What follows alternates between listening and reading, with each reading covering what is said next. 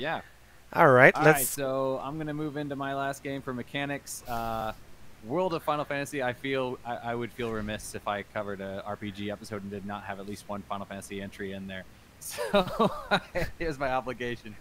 So World of Final Fantasy, which was actually probably the least known Final Fantasy. I know some people are probably looking at this trailer right now and they're like, "Wait, what? When did this game come out?" It came out in 2016 in October. It is published by Square Enix, and it is available on PC, PS4, Xbox One, Switch, and PS Vita. However, if you want the upgraded version Magus, that is not available on the Vita. That is only available on other systems. So, World of Final Fantasy is its own unique story. Basically, what happens is you play as a brother and sister team named Rain and Vaughn, if I remember correctly. And basically, what happens is they wake up one day and they're going through their routine and they suddenly realize, why are we here? Why are we going through this routine? Like, literally, we're in a coffee shop. Nobody exists in this city except for us. So they kind of wake up from this kind of trance that they've been in for a while. And it turns out that there's some stuff going out in the world and that they need to basically solve where did everybody go, what's going on, and explore this world. And of course, all different parts of the world are from previous Final Fantasy games. You're going to meet multiple characters from previous Final Fantasy games. You're going to be meeting monsters from previous Final Fantasy games. So the mechanics of it that make it really interesting is that this game is kind of a Pokemon gotta catch 'em all kind of deal. So what happens is you have your characters, and your main characters can go between two sizes. They can go through what's called a giant and what's called a Lilliputian, which basically plays into, in the game, this allows you to do certain things. For instance, Giants is a taller character. You can see here you have lots of short little characters, and you can see the main characters are quite a bit taller. When they're taller, they can reach things that they couldn't reach when they're small. So, for example, they can walk up to a house and pick up a treasure chest that's on the roof. When they're smaller, they can fit in places that they wouldn't be able to fit in normally.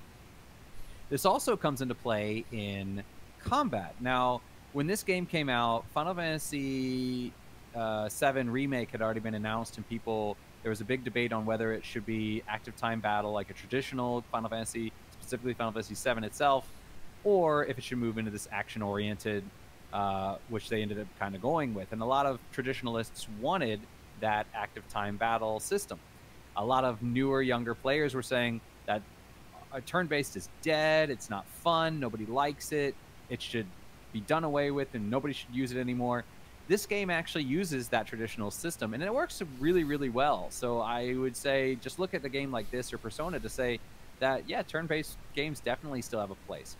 But the way it works is basically you can have up to 6 party members at a time, but in a way they can actually act as 2 party members. And the way that works is actually when you collect the monsters in the game, they're called mirages, and they're kind of like the Pokemon of this game.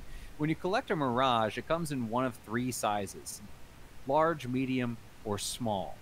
And you can stack your mirages, so a medium can sit on top of a large and a small can sit on top of a medium. So you can have a tower, and as I said before, your characters can be either that large or medium size themselves. So what happens is when you do this, you actually combine aspects of all 3 of the parts of the tower. So their hit points are added together, access any kind of magic that one has access to, the whole tower has access to, any kind of elemental weaknesses or strengths, they will apply to the tower. So, for example, if you have and part of your tower is is fire resistant, and the other 2 are either neutral or also fire resistant, you're going to have a fire resistant tower. If you have one that's fire resistant, but you also have one that is fire weak, so they are, so you have a fire mirage and an ice mirage, put them in the tower together, and now fire just basically does normal damage.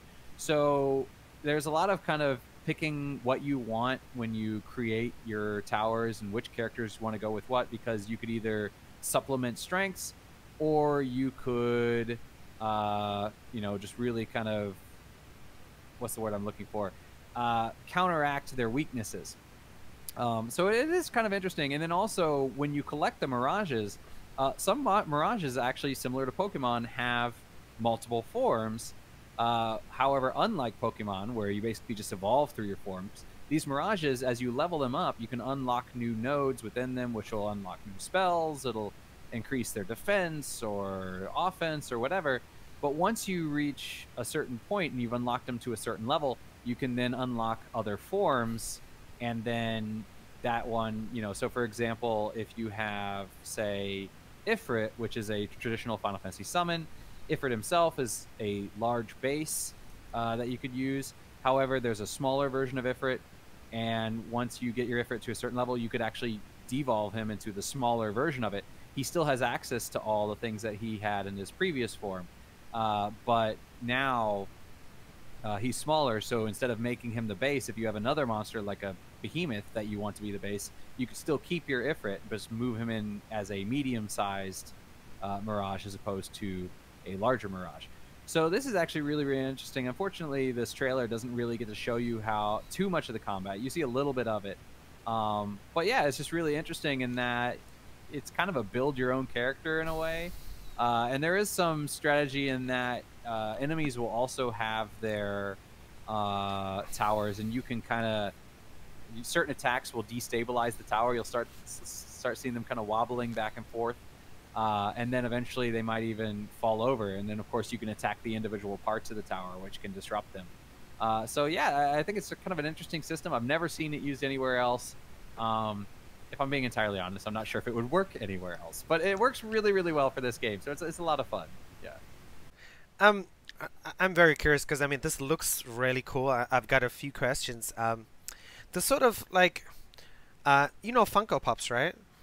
Yes. So some of the characters sort of like have like a Funko look. Are there actual Funko Pops of these Final Fantasy? World of Final Fantasy characters? There's definitely Funko Pops of the Final Fantasy characters out there. I don't know if they're specifically, I don't think they're specifically designed after this game. Okay. And I don't think that this game is specifically designed after them. I think that's kind of a coincidence. I think here the reason they did the smaller characters with the big head, I think that's more of a tribute to the older Final Fantasy sprites that we saw like back in Final Fantasy VI before. The old, so back they had that kind of chibi look to them with the giant head and the small bodies. Just because that looked really, really good on, say, Super Nintendo, stuff like that. So this is kind of a throwback to those older games. But yeah, I think that they do have them, but I don't think they're specific to Final Fantasy, World of Final Fantasy. I think they're more like, oh, this is the Final Fantasy VIII Funko Pops or the Final Fantasy VII Funko Pops. So you mentioned this is out on PC, but as far as PlayStation goes, do you know what the cost is? Not off the top of my head. I'd have to look it up on the PlayStation Store. It's been out, like I said, since 2016, so it shouldn't be that much. It does go on sale from time to time. However, much like Final Fantasy 15, which you had the original game, and then later on they came out with the Final Fantasy 15 Royal, which was kind of an expanded version of it, and it had expansions in it. This similar, you have World of Final Fantasy, and then you have World of Final Fantasy Magus. And Magus is the expanded version. So, for example, in World of Final Fantasy, you do not have access to any of the Final Fantasy 15 characters. They're just not in there because I think this game came out prior to Final Fantasy 15. However, in Magus, the Final Fantasy 15 characters make an appearance. You have access to more summons. So in the traditional Final Fantasy games, you have summons like Shiva, Ifrit, Ramuh. Here, all those characters are Mirages, but you do still have summons, but now the summons are other Final Fantasy characters. So you can summon Cloud or Squall or Lightning, which coincidentally all have weather names. But you can summon all these characters.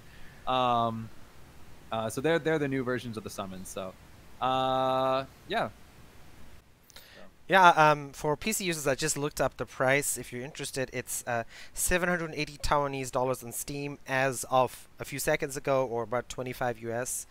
I'm actually thinking of picking this up. I told you I've always wanted to play a Final Fantasy game, and for someone like me, do you think this is a good place to start? Because I've never played any Final Fantasies, is this a good place to start, or would you like say, hey, don't do this just yet, play something else first?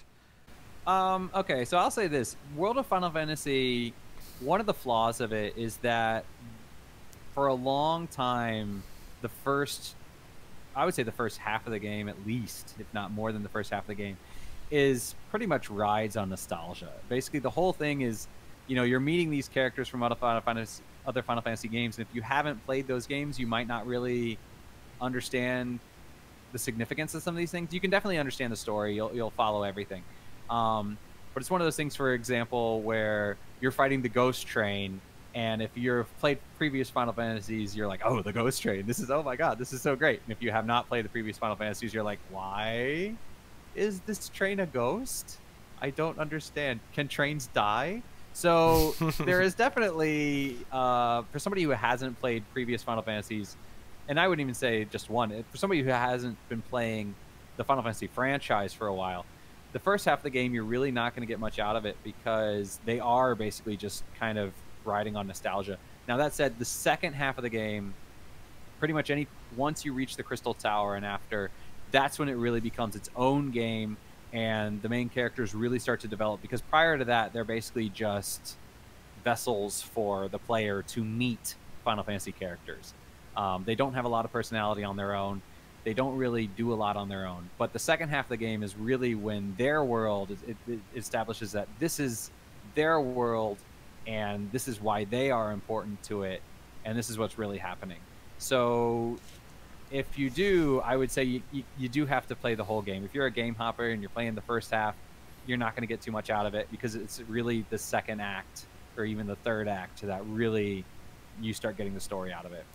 Okay. However, if you are the kind of person that is looking forward to playing other Final Fantasy games, this might be a good introduction, that you know all these characters' names, so that when you see them in the other games, you're like, oh, okay. And this is also going to be a good introduction into, say, the monsters that you're commonly going to see, behemoths, Sagahin,